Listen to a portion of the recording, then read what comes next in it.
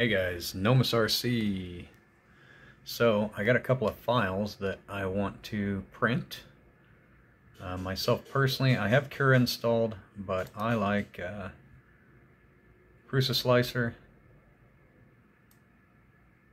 So we're going to open that up.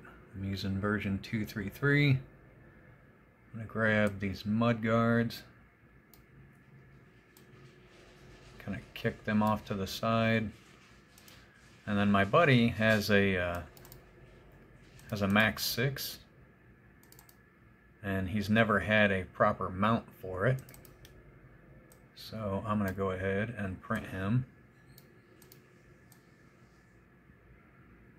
this Max 6 ESC mount.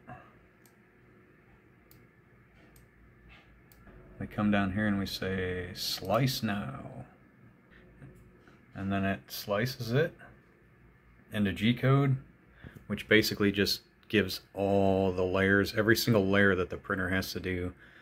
This is going to know every single one of them.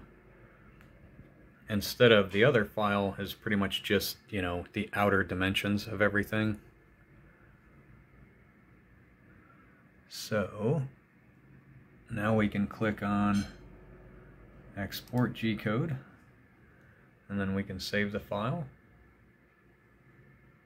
And then we toss that on our flash drive, plug it into the printer, and hit print.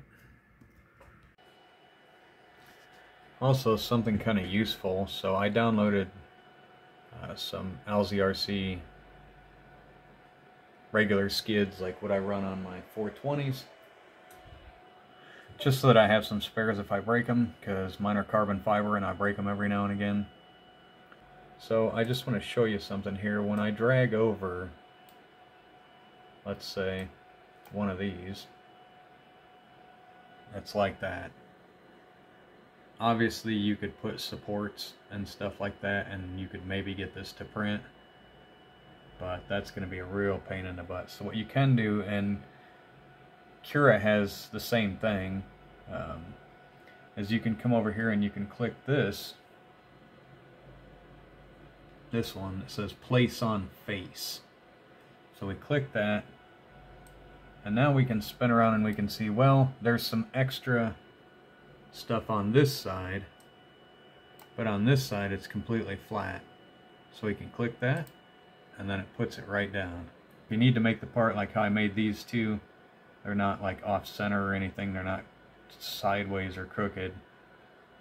You can click this one, which is just rotate, and then you get your 3 axes. And you can grab this axis right here and make it like that.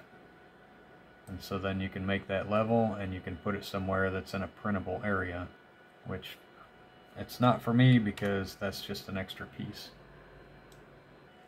So guys, I just wanted to show you that is how you lay them down on their face, and you can pick whatever face you want to lay them down on, and then you can rotate on any of the axes.